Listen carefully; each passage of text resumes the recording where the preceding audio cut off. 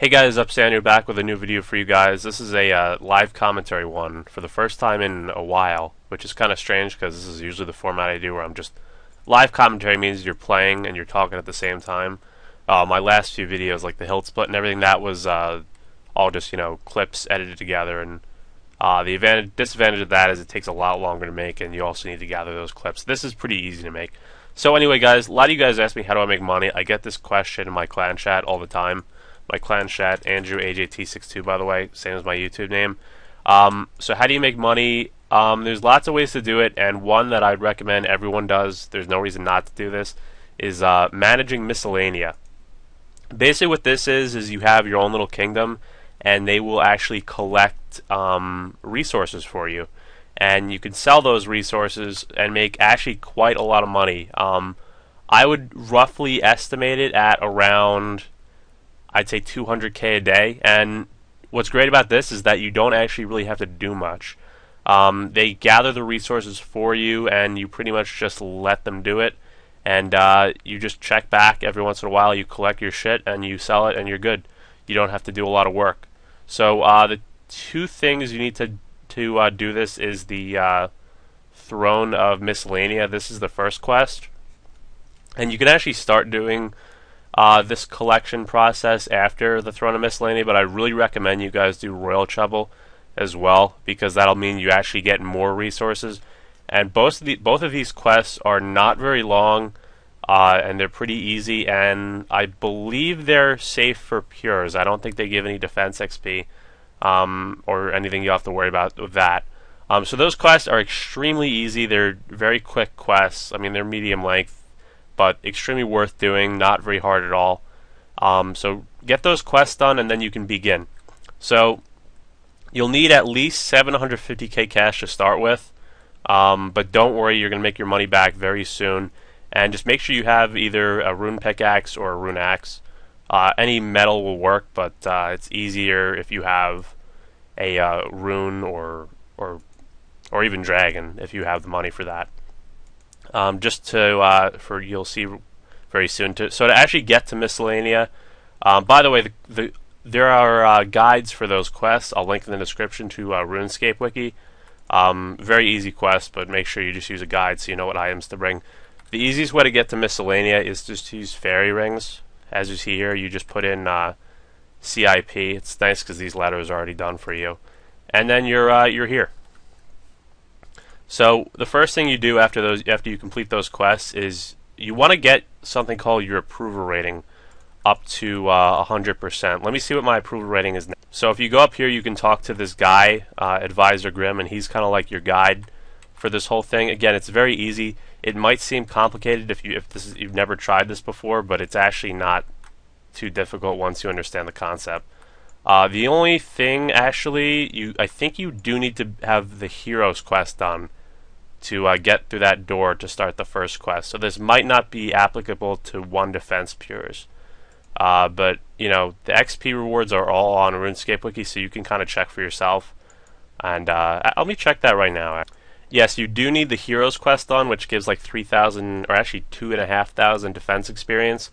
So you should be okay if you're a Zerker peer or Rune peer, but if you're a one defense peer, this is unfortunately not going to apply to you. But this video actually does apply to RuneScape 3 as well. And the quests themselves don't give any defense experience. The second one gives a little bit of HP experience, but for any type of peer, that's fine because you get HP experience when you PK. So anyway, talk to this guy, and he's going to tell you. You're going to ask him how's the kingdom faring, and he's going to tell you your current approval rating is 96%. Or actually, when you first complete the quest, it'll be at like 25% or something pretty low. Sorry, I'm sick, by the way, if I sound a little bit different. So you have to basically get that to 100. So to get your approval rating up, you want to get it to 100, like I said. Do not do anything bad on this island, or your approval rating will plummet. This island is like very strange. There's a lot of people who are like level 1. All these people have 1 hit point, so careful that you don't kill any of them. Don't steal anything. This is like a really weird place in RuneScape, so just kind of go with it. So the best way to get your approval rating up is to either mine these rocks, these coal rocks, or if your wood cutting is a little bit higher, you can cut these maple trees. I choose to cut the maple trees because my wood cutting level is higher. I have the Questcape requirement wood cutting level and the Questcape requirement mining level, so my wood cutting level is a bit higher, and these will cut. And you don't get any logs, and you barely get any experience. But every time you cut one log or mine one ore, you'll get 1% approval rating, and the goal is just to get it to 100%. So you'll see what happens actually when you get it to 100%. So when you get to 100%, the people will stop you, and you won't be able to do any more. And that's when you know you're at 100, so you're good to go. So this is where it gets a little bit complicated, but like I said, it's really easy, and you'll pick up on the concept really fast. So after you finish this quest, you get 100% approval rating. Go up back to the guy. So talk to this guy. Let's see, how's the kingdom faring? I'm going to say no to this for now. And he's going to show you how everyone's doing, you know, what resources your kingdom is collecting. So when you first start out and you have those both quests done, you'll have 15 guys that are just sitting around doing nothing. So you want to put your first 10 guys onto wood, and they're going to collect maple logs. But what's good about them collecting maple logs is that they're also going to get birds' nests, and from birds' nests you get seeds, and even the nests themselves are worth a lot if you cut them, if you grind them down. And what's great about if you do the do the quest Royal Trouble, you'll get 5 guys from Ectoria, which is the other island. I just had a burger at 5 guys the other day, by the way. It was fantastic. And I put those guys in mining. And there you go. Your guys are all set. Now, your coffer is going to look something like this. You're going to have like no money in it. I think it gives you like 10k. But basically, they do require money to collect these resources, but it's a very small amount of money for what you'll actually be earning from the kingdom. So basically, they're going to take 10% of your coffer every day, and they're going to use that to collect resources. Now, they actually, so let's say I have 500k in there, then every day they're going to take 50k, and then the next day they'll take 10% of 450k, and on like that. Now, the more money they take, the more resources they give, but the cap of how much money they can take is 75k. So you want them actually to take 75k every day, and that means that you always want more than 750k in the coffer. So that 10% of 750k is 75k, and their cap is 75k, so you're actually free to put more in. So let's go ahead and put 1 more mil in. And you never want this number to go below 750k. They're going to take 75k every day. So tomorrow it'll be at 1,675,000, and the next day it'll be 1.6 mil, then 1,525k, etc., etc. And as long as you keep this number above 750k, you're good. If you have a lot of money, I recommend you just put it all in here, because then you won't have to keep adding more. If you're a little bit on the low side of money, put as much money as you can in there. You know, 750k if you have it, or less if you don't even have that much to start with, and then just sell the resources and get more money and put it in. Now, with collecting, basically your approval rating is going to go down 1% every day. And you don't have to come back and get the approval rating until you actually collect. So I just got my approval rating to 100%, and now I'm okay to collect my resources. They will collect the resources for you every day, but they'll hold on to them to you. So you can actually just leave this for weeks at a time, as long as you have enough money in the coffer, and they'll just keep collecting. Your approval rating will go down 1% every day, but you don't need to keep replenishing it every day. It'll barely make a difference. So when you collect, just make sure you have 100% approval rating, as I have now. So let's collect. Let's see what we got. I think I've left this for a few weeks. Yes. And let's see. Of the loot, holy shit, we got 15,000 maple logs, and 88 birds' nests with seeds in them, and 4,700 coal, which is a lot of money. So let's send that to the bank. And yeah. So just make sure you have enough money in there. So that may have actually seemed pretty confusing, but all you need to know is that you need to make sure this coffer always stays above 750k if you can afford it, and make sure that you have a 100% approval rating before you collect your loot.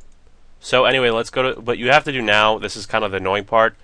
Go to your bank first of all. If you forget to teleport like I did, if you go to right now we're on Miscellania.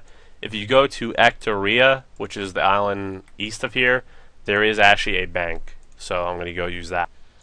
So now what you got to do is you got to take these birds' nests, and I usually take around 14 at a time, and you just loot all the seeds. And hopefully you want to get magic seeds, but the other seeds are worth a lot anyway. So it's not too bad if you don't get magic seeds, but magic seeds are like a free 150k or so. So I'll get back to you when I've looted all these seeds. And also you do want to take all of the rings out of the bird's nests. And also you can make sure you take these out as well. These are god eggs, but there's no summoning in 2007, so they're actually completely useless items. But you never know if we'll ever have a summoning related update. I'm not sure that I'd want that, but you never know, so I recommend you do hold on to those eggs. So with the some of the seeds are pretty crappy. You can just drop these. They're not really worth much. So anyway, moving on. So once you took all your seeds out, and we got quite nice selection of seeds here. We got one magic seed, some maples, willows, things like that. You're gonna have to grind down these nests. And what's annoying about this, if you're on 07, you have to do it manually, and the easiest way to do it is like this. But it is quite annoying to do. And the birds' nests themselves are not tradable, so you do have to resort to doing this to sell them. So this is what we got from all of our Miscellania loot. 153 crushed nests, about 5,000 coal, 15,000 maple logs, and a bunch of seeds. So what you want to do is go on Zybez or SRS price guide, and you want to post offers for all these. Now, this can take quite a while to sell all of them, but you're making, it shouldn't take too long, and you'll get buy-sell offers pretty quickly, so you'll just be constantly trading. But this is why some people have suggested that we need some sort of a trade solution in old school. So I'm going to go sell all this. It's going to take a while, but I'll get back to you guys when I sell all of it, and I'll show you exactly how much cash I made. So after around 45 minutes of selling all that crap, or actually pretty good items, we got a little over 4 mil, which is very good profit.